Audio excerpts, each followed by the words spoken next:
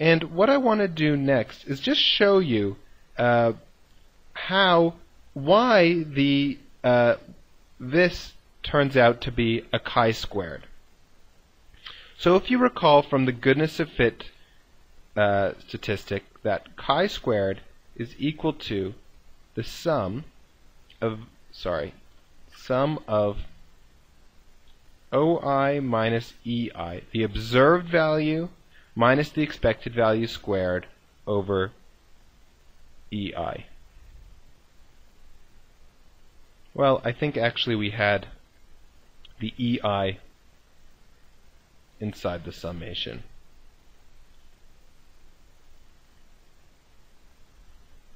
Okay?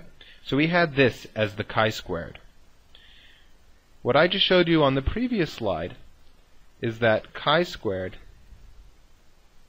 equals m minus 1 VMR.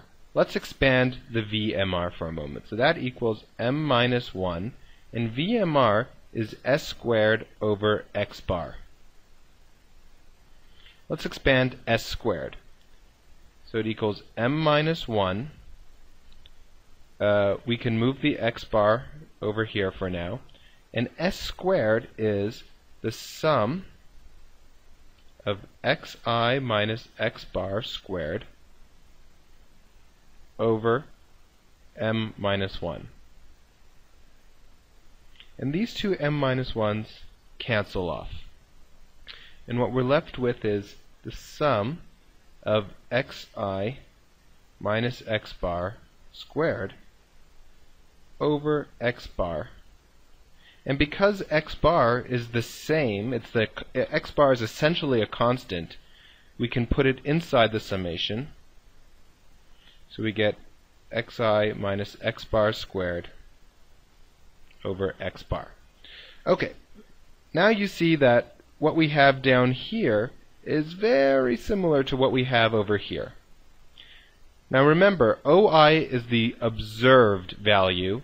It's the observed frequency inside category I, and EI is the expected frequency in category I. And the trick is to realize here that this xi, so xi is the observed frequency of points in quadrat I. And if the data are random, we expect to see x bar observations in each grid cell. So we expect to see, so this is the expected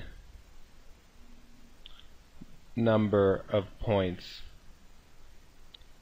in a quadrat.